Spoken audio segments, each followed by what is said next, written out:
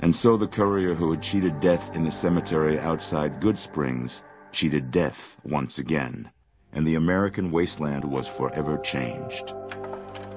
Convinced that his time as a president was past, Raul made peace with the idea of growing old. After traveling with the courier for a time, he retired and settled down in Outer Vegas, where he would spend his days fixing ancient machinery.